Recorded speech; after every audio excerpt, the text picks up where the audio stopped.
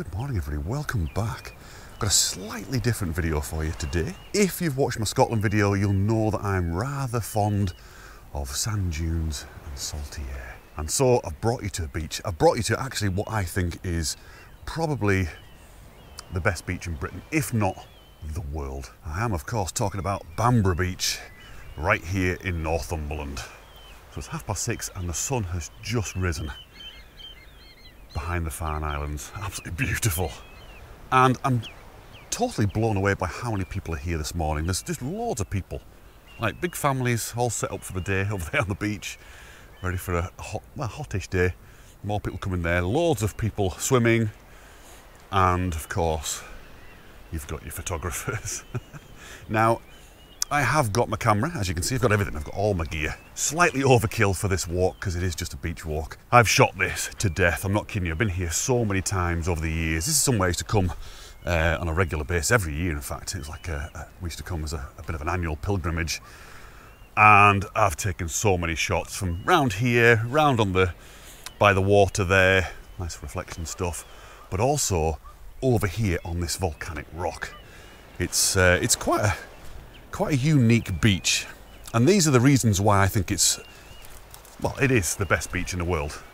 So let's go have a wander around, and if you're not interested in beaches, you're not interested in my super waffleage, you can at least enjoy that little fuzzy face.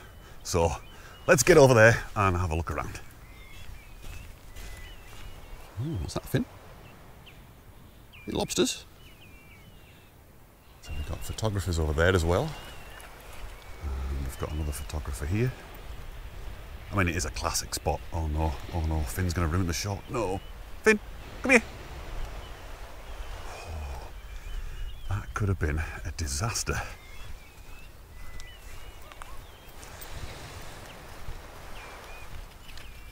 Somebody loves the beach. She loves it. Uh-oh, hang on a minute, why am I following her? That's a bad idea. So when the tide's out, you get to walk on all this rock. It's an amazing place. Loads of little nooks and crannies, loads of beautiful patterns. I mean, even in the kelp, so it's all covered in this kelp. Again, you get some amazing patterns and colours and what have you. That's the kind of stuff that I really like. I mean, don't get me wrong, I do like this sort of photography as well. You know, getting classic shots. Ooh, nothing wrong with that, but it's the detail stuff I like. I am definitely going to end up on my backside today because I keep walking on the kelp, following Finn. She's leading the way, and I keep slipping on this kelp. I am definitely going to end up breaking something. But isn't it absolutely gorgeous here? It really is beautiful. So there's a little lighthouse there, and way over in the distance, you probably can't see it on this camera, is Holy Island and the castle of Lindisfarne. I'm going to get a bit closer to that little lighthouse there because there is some really interesting rock formations around that way, and maybe get a bit closer to the water because, again, there's some nice rock pools and interesting stuff to look at. Ah, beautiful. What a beautiful morning.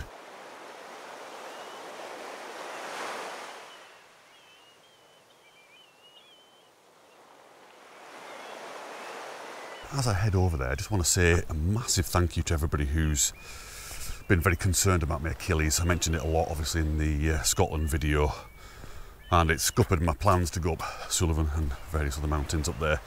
But a lot of you have said some really lovely comments and I really appreciate them. But I am very happy to report that it is actually on the mend. I filmed that back in April, so it's been quite a few months since then. I have done a few hill walks since then as well, up in the lakes. And yeah, touch wood, it seems to be getting a bit better. It's not totally healed, but it's going the right direction, so it's great. I'm really chuffed about that. Thanks for all your concern, and thanks for all the advice and all those kinds of things as well. It's much appreciated.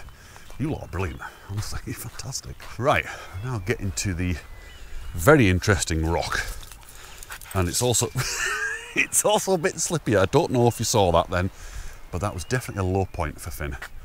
Let's get up here. It kind of feels grippy in places and not so grippy in other places, so I'm just going to take it easy.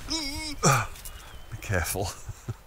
And not be like Finn and charge around everywhere. Flipping heck. This is what I'm talking about. Love this, the black rock. And this vibrant green, it's like a predator's been shot. Love it. I think I've taken a shot from round here before, you know, years ago. One of the first times I came here. And I think what I did, let's have a look. I think I lined up one of these cracks. There's like a series of cracks heading off in the direction of the castle. So they're nice leading lines. But I can't remember where they were. I've actually been back since and I've tried to find them and I can't find them.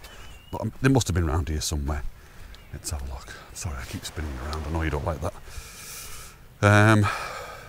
Look at her. She's having a great time. I don't know. It must have been here somewhere. Maybe. I don't know. It's on this little bit here somewhere anyway. And it was good. It turned out all right. If I can find it, it would have been on the screen by now. If I can't find it, then I won't have shown it on the screen. But yeah, here we go. Here's that little white house. And there's a white stag painted on there. There is a reason for that, but I can't remember what it is. There's a story behind it, but I can't remember.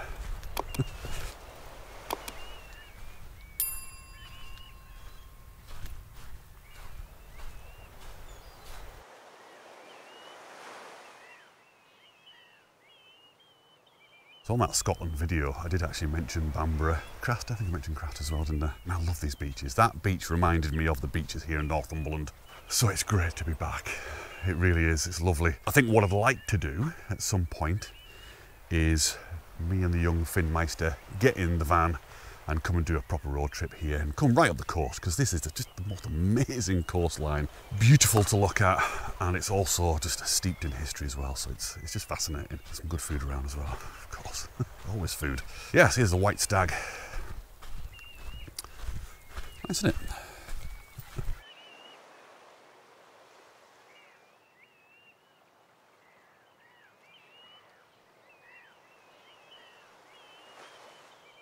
So why do I think this is the best beach in the world? I mean, that is a very grand claim, isn't it? Because let's face it, there are a lot of amazing beaches out there, like the ones I showed you in Scotland. I think there are a number of factors that make this an incredible beach. First one being this rocky section here, this volcanic rock, all the little rock pools, the seabirds you can see around here. It's fascinating. I mean, you can spend hours just around this little bit here. The next thing is obviously the white sandy beach. I mean, it goes on for miles. It's so long, it's so white and so wide. It's amazing. But I think the thing for me that sets this beach apart from anywhere else, or most places really, is Bamburgh Castle. In 547 AD, the first timbers of a fortified wooden stockade were laid by the Anglo-Saxon king, Ida the Flamebearer. What a name. Since that year, the castle has been ransacked by Vikings, rebuilt by the Normans, destroyed again during the War of the Roses, home to several kings of England, a hospital, a school and a coastguard station, before finally being bought by the Victorian industrialist William Armstrong. The history of Bamburgh Castle is as long and jaw-dropping as the beach it presides over. Now, if you've watched Last Kingdom, you'll recognise Bamburgh Castle. It's referred to as Bebbanburg in that, and the main character, Uhtred, son of Uhtred. This is his kingdom. This is the kingdom that he tries to return to. I'm going to spoil it for you if you've not watched it. But yeah, this is his place. If you haven't watched it, watch it. It's flipping brilliant, honestly. It's so good. But obviously they refer to Bamburgh or Bebbanburg quite a lot in that. And I think because of that, and other things as well, apparently it's in Indiana Jones as well, I've not seen that yet. But because of all these different things, it's become super popular here. And I've noticed this time it's been much, much busier than any other time that I've come here. Let's get back onto the sand. Here she goes.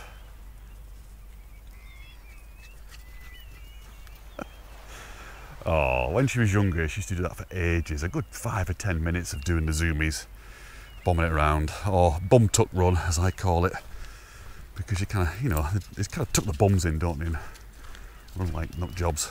I think what I'm going to do now is head on to the beach, the sandy bit, have a walk along a little bit there.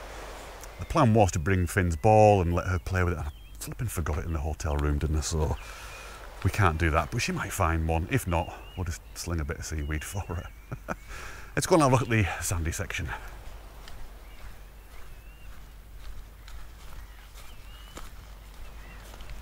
Right, I found that section I was talking about with the black volcanic rock and the leading line. Here it is here, looks a little bit closer to the castle.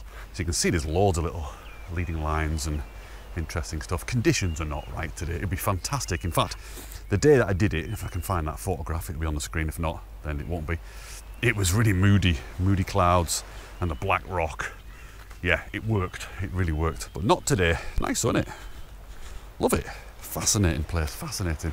Like I said, you could spend probably a full day around here, really. You know, if you want to have a rummage around. I mean, I love taking pictures of kelp. I mean, I posted a picture of some kelp onto Instagram, and I've probably not got the name right. It's probably some other kind of seaweed, but I'm calling it kelp. The colours, the patterns, the shapes, everything. I love stuff like that.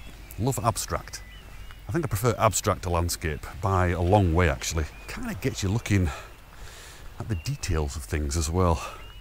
So rather than just sort of having your head up all the time, looking at the bigger, wider landscape, you tend to get into smaller areas and really start looking at stuff, really seeing things that you maybe ordinarily you would just, you know, walk right past. Love this little beach hut. That's been there for donkey's years. In fact, I took a photograph of that back in 2006, maybe.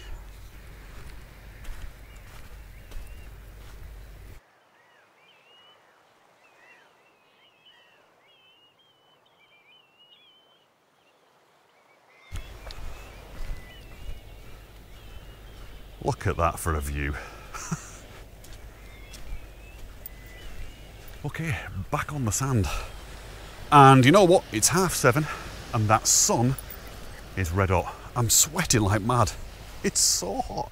Yesterday, in fact, was the hottest day of the year, and it was the 9th of September. So we're having a little bit of an Indian summer this year, which is quite nice. But yeah, flipping hot.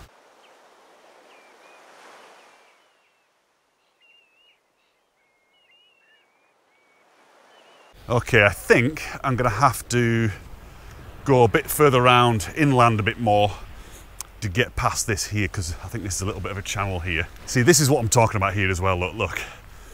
It's shots like that, where it's reflected in the water. That is absolutely gorgeous, isn't it?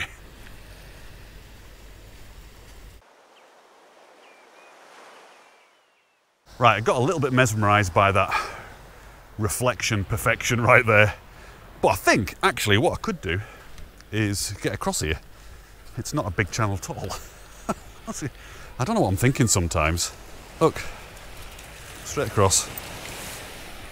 So now we're actually on the big open space, the big open beach. Look at it. Honestly, I don't know how it's coming out in this camera, but flippin' heck, it's beautiful. It's so big. Tiny, tiny little dots way out there in the distance. And of course, now the tide is out, and this is what I love about British beaches. I mean, obviously other places have tides as well, but it seems to be more pronounced here for some reason, I don't know why. But yeah, the tide goes right out, and you get these huge areas where you can just run around and go crazy and, you know, really let your hair down, if you had any. So I'm afraid I haven't got your ball fin. So what you need to do now is go and steal someone else's. Please don't. Oh, here we go, look.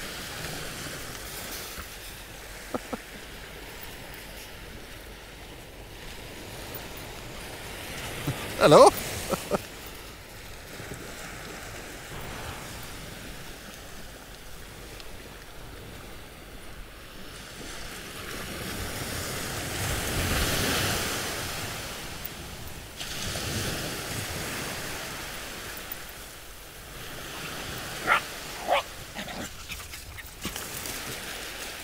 What's that about?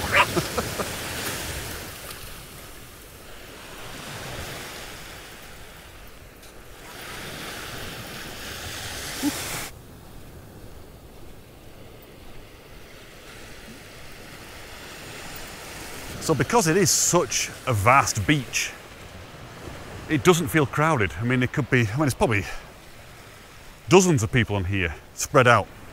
But because it is so big, it doesn't feel crowded. I'll tell you what I have seen here a few years ago, probably about 10 years ago, is snow on the beach. We came here in the winter and nobody, nobody here at all. So let's walk a bit further on, get in line with the castle so we can see it a little bit better.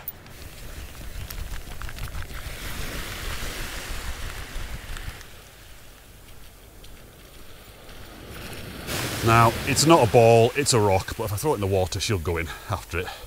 So here we go. Get yourself in there, get swimming. Or get wiped out by the wave. Oh, look at her, she's looking for it. That would have cooled her off nicely. It is so hot. It's hard to convey just how hot it is this early in the morning. I mean, you might be able to see beads of sweat here, probably can. Shiny head. Oh, gorgeous. So those there are the Farne Islands. And like I said, you know, when I come here and do a proper road trip with Finn, I think we'll get on a boat and go over there and maybe go and see some of the birds over there and all the seals and what have you. Yeah, there's so much to do here, and that's why I think it definitely warrants a proper road trip. Looking forward to that, probably next year now. Or maybe in the winter. Actually, yeah, maybe in the winter. That's not a bad idea. There'll be no birds over the islands, but less people. I like the sound of that. So I've been walking a good 10 minutes now, and as you can see, I've hardly moved down the beach whatsoever. It's just huge. And I'm not even in line with the castle yet. But it is approaching 8 o'clock now, and breakfast is at 8. I do not want to miss breakfast. I'm here today without coffee, so I'm surprised I've actually managed to speak as well as I have. I'm surprised I'm awake. So I think what I'm going to do is head back into Bamburgh, the village here, and get back to the hotel and have some brekkie. Oh, flipping it, she's absolutely filthy now.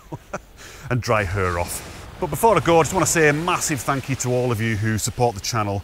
And for everybody who comments on all the videos. You know, your comments mean a heck of a lot. I know I don't reply to all of them. In fact, I don't reply to many of them, but trust me when I say this, I read them all and I love them all. Well, mostly. You know, some of them are not great. Some of them are quite nasty, but the rest of them, the normal comments from you normal people, I do appreciate them. So yeah, keep them coming. And of course, as I mentioned earlier on, thanks for all your well wishes about my Achilles, but like I said, it is on the mend, which is good, so fingers crossed. Anyway, let's get in and let's get some brekkie.